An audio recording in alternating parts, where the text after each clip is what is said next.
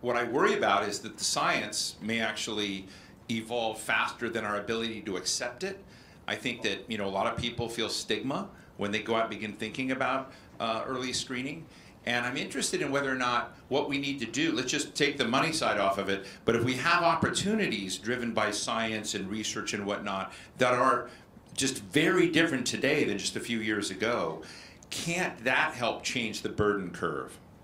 Absolutely. And Massachusetts in the legislature, the state government has historically been great in funding areas where we knew that we needed to give the industry a little leg up, and because we're competing with other parts of the country as well, and we've done that in various different areas. So there is an economic development bill that's being developed. Again, we have all these financial concerns that we have to worry about, but we've always been forward thinking and knowing that if we want to thrive in the future, we have to spend some money now. And so that's what the legislature is looking at right now.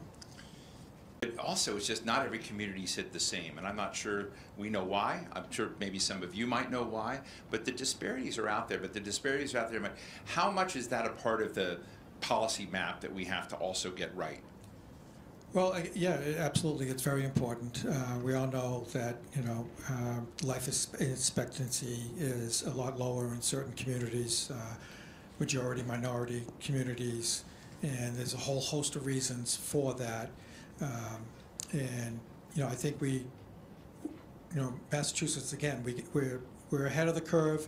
There's still a lot more work to do, but we need to treat everyone fairly and give everyone a good, healthy shot at living their life and being productive members of society.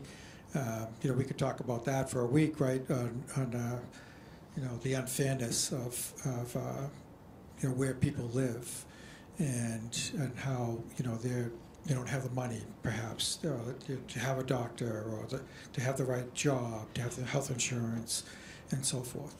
So we're now looking to extend that training to first responders, police, fire, EMTs, who are often the first person to encounter a person who's suffering from Alzheimer's or related dementia, and they obviously present with different issues than your average person who falls and breaks their ankle and calls 911.